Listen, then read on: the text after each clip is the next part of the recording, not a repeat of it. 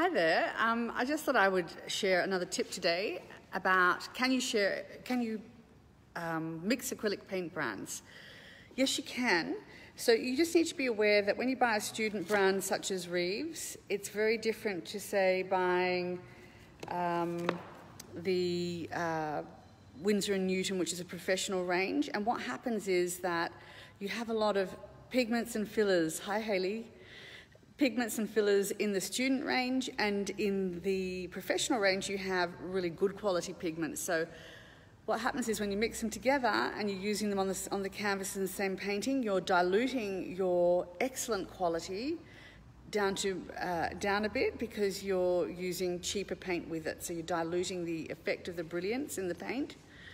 However, what you can do is with professional range paints, the pigments is excellent, but one of the brands actually is better than the others. And I'm not saying this because I'm supporting one brand more, it's just a fact that Winsor & Newton actually have what they call it's a clear resin inside, a clear polymer. So the other brands don't. Theirs is opaque. So what happens is when you paint on the canvas with the Winsor & Newton, the light can actually come through the paint and bounce back out. And that gives it like a brighter colours, better colours, and very minimal colour shift. One of the things that's been known about acrylic paints for a long time is that they just don't look the same dry as they do when they're wet. You can be really into your painting and then you go away to make a cup of tea, come back, the thing looks a bit dull because it's dried and it's shifted and it just looks a bit dark, a slight dark shift. However, the Winsor & Newtons will give you an extremely minimal shift. They say no colour shift, but we're only talking like 1% or something shift. So what happens is when you add the student paints with those, and sometimes it's very handy to be using something like a pre-mixed flesh, which, you know, the professional ranges expect that you can make that yourself out of your gold ochre and your permanent rose or whatever, and white. So. But it is handy to have these pre-mixed colours. So when you're working on the canvas, how do you bring the colour up when you finished your painting?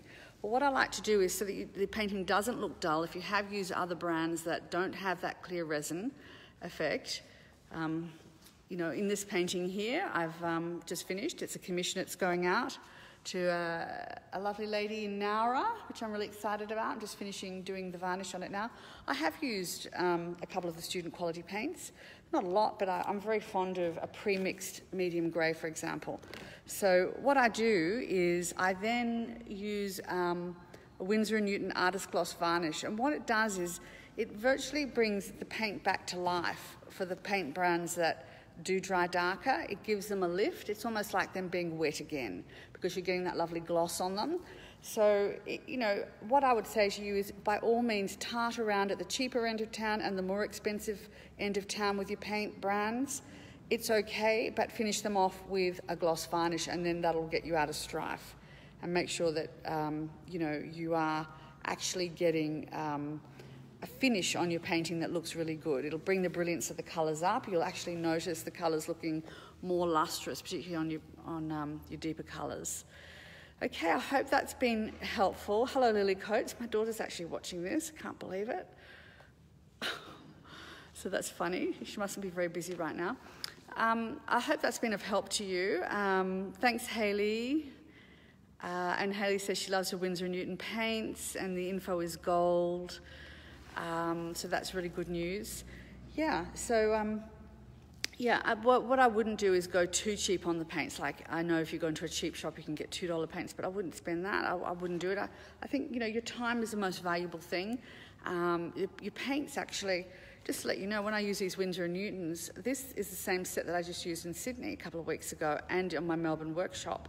So I've got a whole set here. I've only had to top up, you know, a few pinks and so on, and definitely whites and blacks. But they've actually lasted through, well, we did probably 26 paintings, including mine in Sydney, and we did, and these are big paintings. And then we've done another 16 paintings here. So we're still going on these tubes. So it's not the paint that's expensive, it's your time.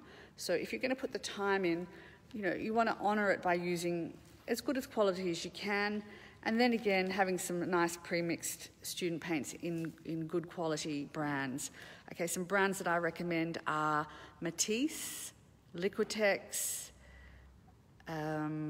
Golden are good, and definitely for your professional range, the Winsor & Newton, because you're going to get the brilliance in your canvas, the brilliance of colour, and that light popping in and out of the canvas through the clear resin, as I mentioned before. I hope that's helpful. Don't forget to gloss varnish your paintings afterwards. Oh, by the way, the gloss varnish has got a UV in it, so it's like putting a suntan lotion on your little baby after you finish painting it, and making sure that it's going to not fade. So I hope that helps. Bye for now.